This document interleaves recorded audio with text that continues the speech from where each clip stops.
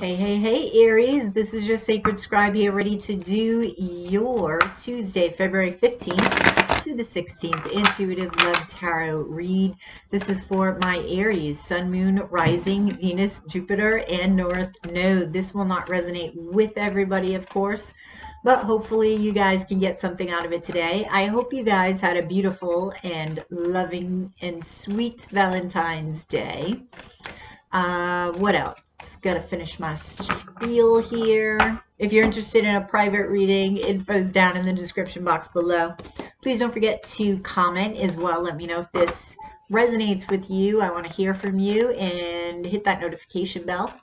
That way you get notified whenever I upload a video or go live. All right, Aries, let's get to it. Let's see what your overall energy is. Very interesting readings tonight. And look at you. You come out a lot. The Emperor. Dun, dun, dun. I always like to announce you, Aries. All right. So what's on your mind? What's on Aries' mind? I always think of the dude, you know, one of those dudes with the horn. Like announcing the king. All right. What's on your mind is the Three of Wands. Aries. What's coming towards you? I'm going to get a channeled message in just one moment. So, una momente on that one. The Ten of Wands. And what's your response to what's coming towards you here? The Six of Cups. Oh, wait a minute. And what is your advice? The Eight of Wands. Ooh, Aries. Okay. At the bottom of the deck, we have the Devil. All right, so let's see what Spirit has to say for you today, Aries.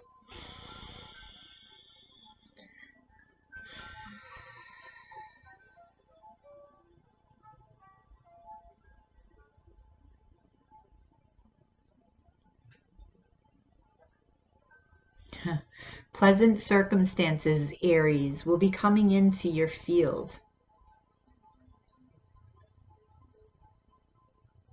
So be aware when you're out and about. These will happen unexpectedly and make you smile.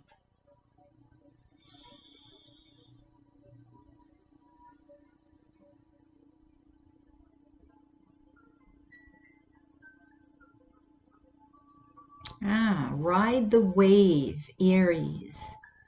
The momentum that you feel when you're feeling passionate about something and time flies. Ride that wave. Go with that flow and take it as far as you can, as far as the wave goes.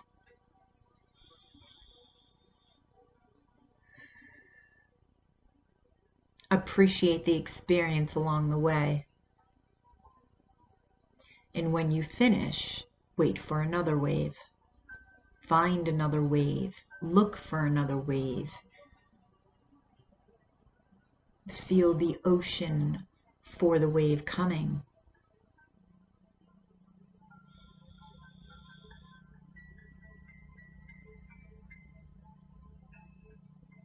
Okay, thank you. Interesting.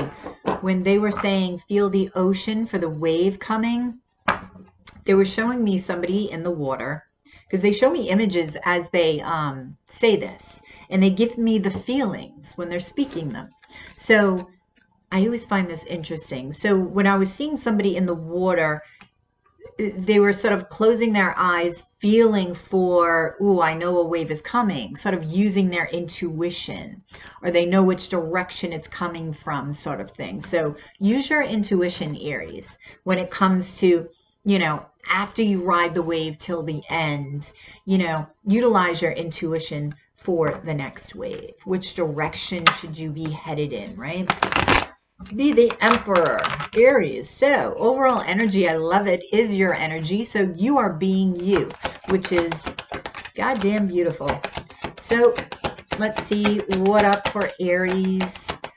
What is clarifying the Emperor? Can you tell me more for Aries and the Emperor? Oh, okay. So we have the Four of Pentacles. we have the Eight of Cups, we have the King of Wands, and we have the Death card. Wow.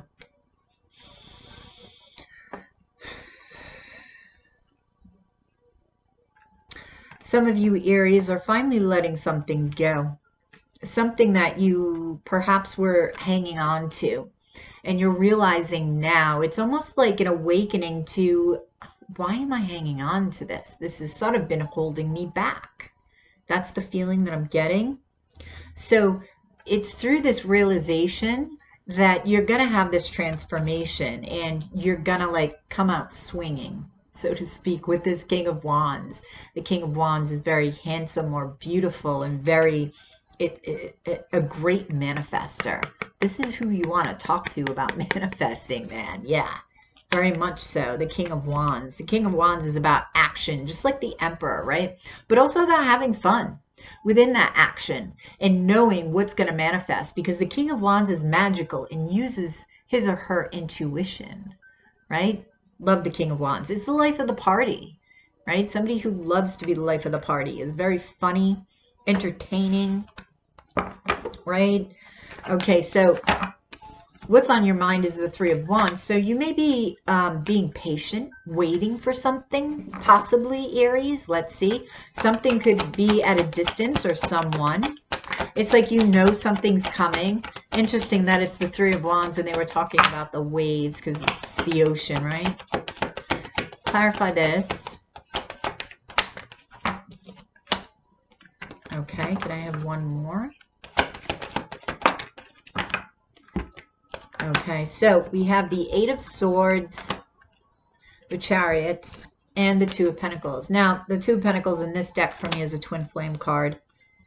I know, strange but true. I always find it fascinating when I get a new deck and the different cards give me different vibes, right? So anyway, you're all up in your head about something. It's almost like you're in disbelief. You go back and forth. This is the Two of Pentacles. Disbelief about whether or not your ships are coming in. Now, this could be in relation to love. This could be in relation to business. This can be just about anything. See, this is that back and forth energy. You may have some air in your chart, but Mercury is retrograde, right? So you could be internalizing this. So with the Chariot, this talks about distance as well. Are you waiting for somebody and you're not sure if they're coming? You know, on one hand, you feel victorious. You feel like, yes, I'm going to cross the finish line. The divine's going to pull me. You're allowing the divine to pull you in a direction. And then all of a sudden it halts, I feel, and you stop. It's like, nope, I don't know, bathroom break. We got to stop.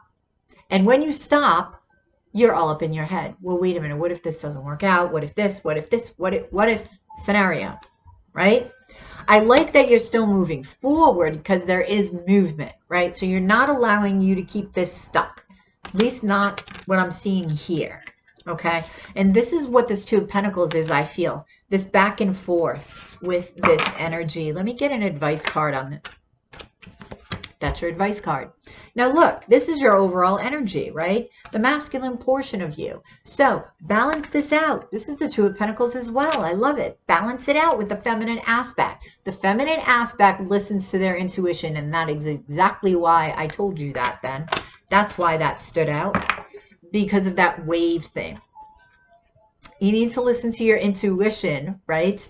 Take action in that direction.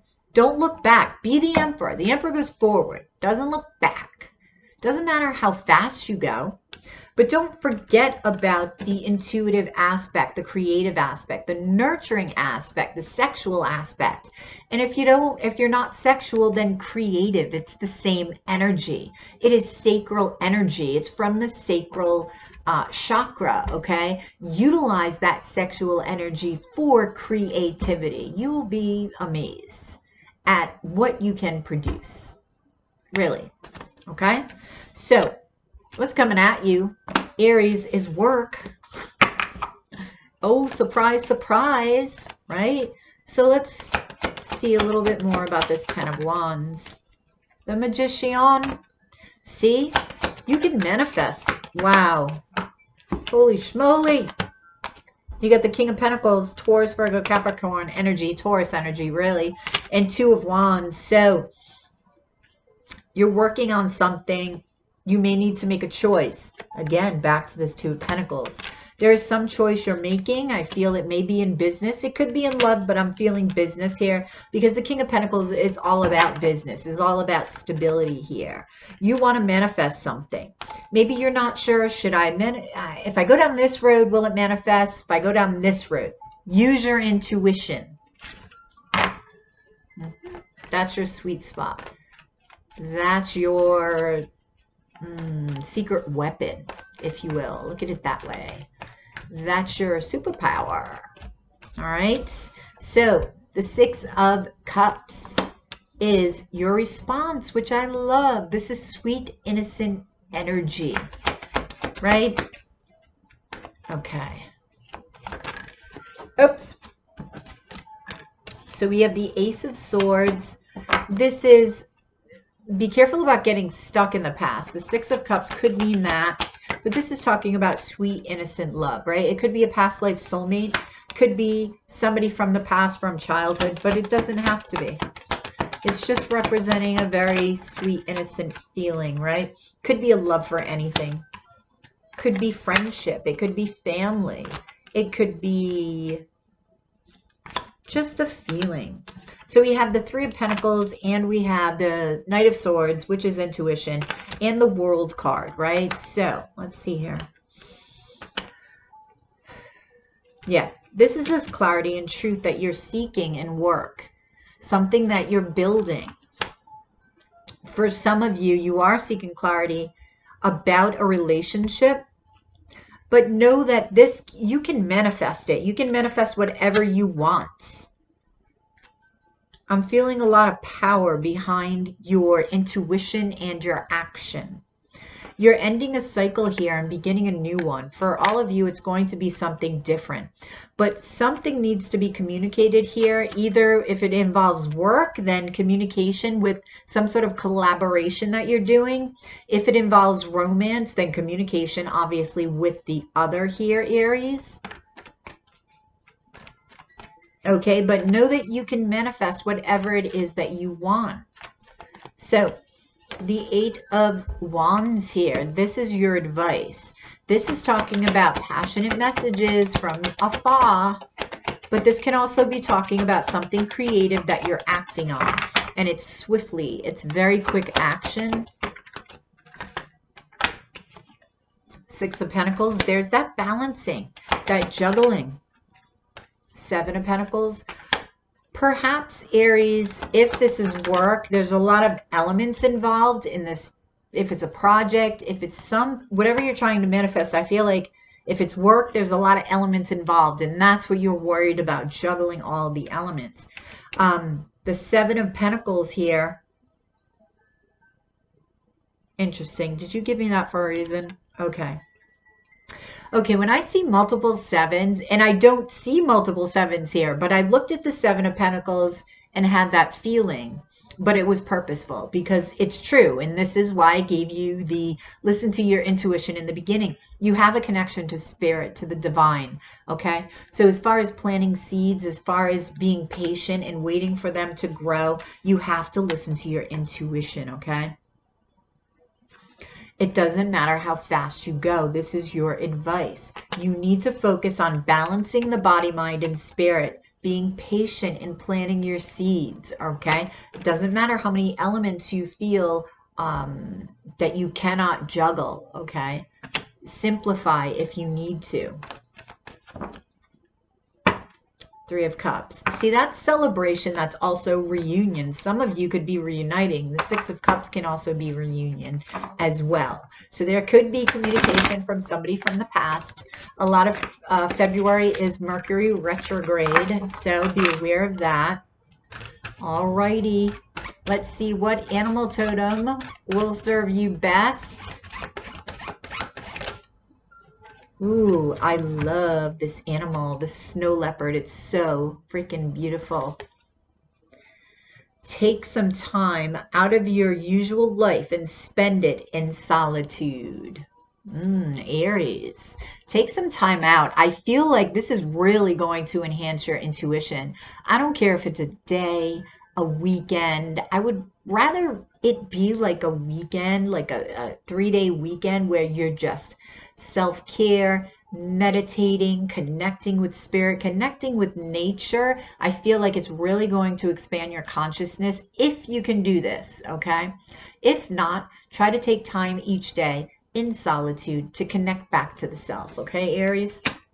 Right, Aries, I hope this resonated. I hope it made sense. Please drop a like below. Share and subscribe if you already haven't. If you're interested in a personal reading, that way this is more specific to you and your questions and your needs. Info's down in the description box below. Don't forget to comment as well. Let me know if this resonates. I want to hear from you guys.